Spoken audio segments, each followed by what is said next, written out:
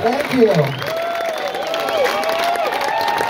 Yeah, I know, now we're in this position. It's the standing, sitting purgatory. Welcome to the bardo. It's fun. It's weird because, like, if you were in your 20s, you would definitely be standing the whole time. And if you were 80, there was no way you're ever getting back up. But we're right dead in the middle of that situation. So then every standing, sitting, this is like starting to happen to us now. It becomes some sort of public vote on the popularity of feelings around a certain song. You're like, oh yeah, this one, I like this one, we're up for this one. Oh, I never got into this one.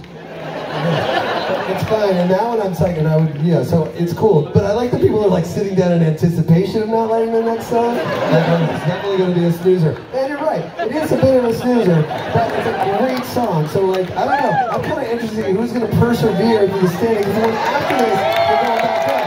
But no judgment. I mean, look, if I were you, I'd be sitting the whole time, being like, there's no way, I'm 51, you know what I mean? Anyway,